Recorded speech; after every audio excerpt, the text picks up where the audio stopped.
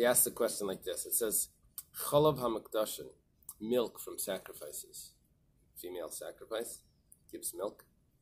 And Beitzei Teirin, and eggs from a bird sacrifice. Leinanim v'lei Meilim. There's no Meilah on it. And his question is, that why are you saying that the blood from the sacrifice there is Meilah?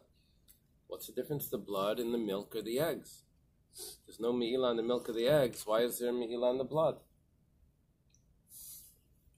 It's both the production of the animal. Amalei kikam rinan lagavi dam. I was referring to dam, blood. Miskayemas blei dam. It doesn't exist without blood. Blood that doesn't exist without blood. The animal doesn't exist without blood. Aval chalav, the kamakayim blei chalav. The animal can exist without milk. Loi, over there's no Meilah.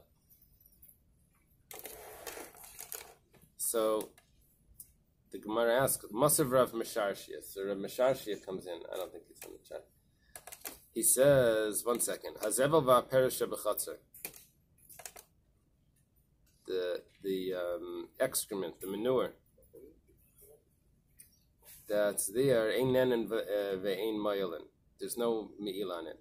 Yipla damel l'lishka. I don't know what it means, Yipla damel l'lishka. What are you supposed to do with it? Sell it? Yeah, it's good fertilizer. I know, you said that. Somebody said that. Yes.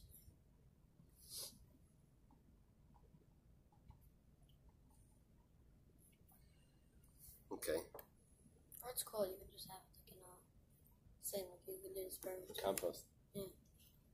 So the problem is, why is there no Meilah on the manure that's also does not give kiyum.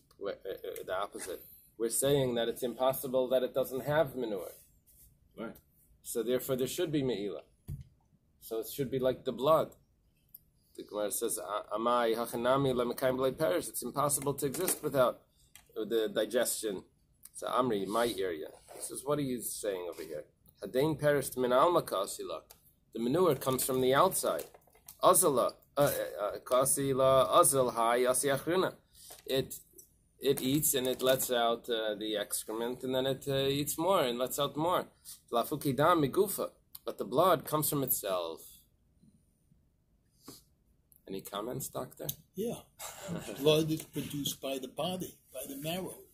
Yeah. Excrement is just the byproduct of whatever you take in. The stuff that's not digested goes out. So it's not produced by the body. I mean that would be my first. It is sort of produced by the organisms. I would call that as a process. It's filtered, kind of broken down. Yeah, but it started. Okay. I mean, blood didn't start from something we ate. I mean, although iron, otherwise you're not alive, but it's produced from the beginning in the body with certain stuff. Blood orange. Blood oranges are good. Yeah, California ones, because they're bigger. Interesting. Juicy. Okay. Hakatani leinan v'lei mayelin v'dama v'lishka. We were taught that there's no Meilah there on the perish, and its value goes to the temple.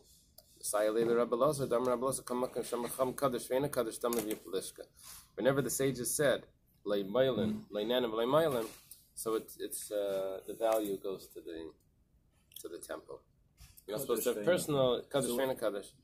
Is leinanim v'lei mailin. Okay. Mishnah says, now we quote this Mishnah that we just mentioned before.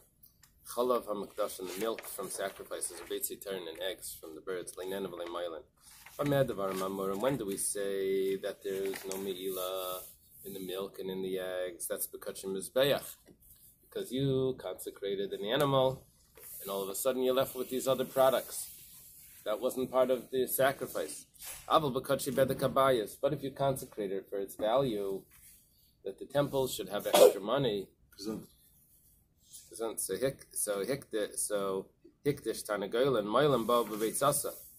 But if you consecrate a chicken, so you're going to a hen, So there's Meilah in the hen and also in the egg, because that's not the sacrifice.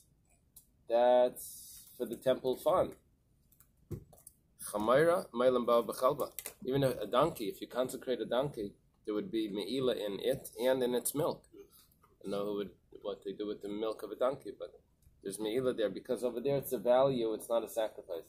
By the sacrifice, we said there's no Meilah in the milk, but if it's consecrated for its value, there is. The Gemara says, 1 second. Elagabi mizbeach ki akdisha kedushas damim liyasbei Meilah. There's a problem over here, because there's two ways of consecrating to the mizbeach. One way is you actually consecrate the animal. The other way is you consecrate money to buy animals. So we're asking, if someone consecrates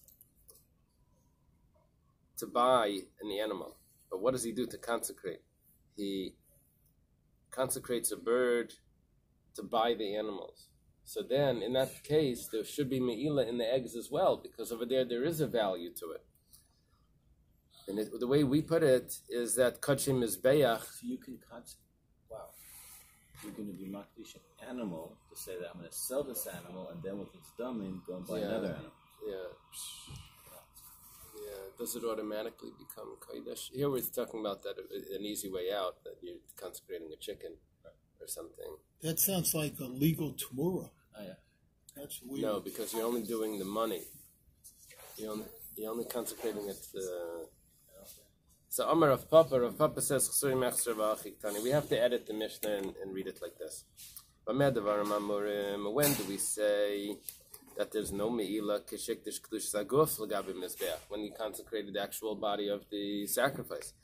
Aval kedusha kedushas damim l'gabi mizbeach. But if you consecrate the value of it, so then nasa k'misha kedusha lebedek habayis, then it has the laws as if it was consecrated for the temple fund.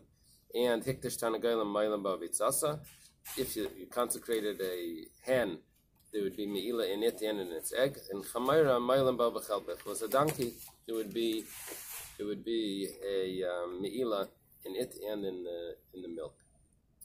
Okay, let's leave it over here. Wow. So Rosh Hashanah they'll do Yud Gimel Yud Daled, and I'll be back for the new parak Tesvav on Wednesday. So Monday, Tuesday. You got it. No. When? Monday, Tuesday is, I believe, 8:30. Because Shachas, I think it's 9:30.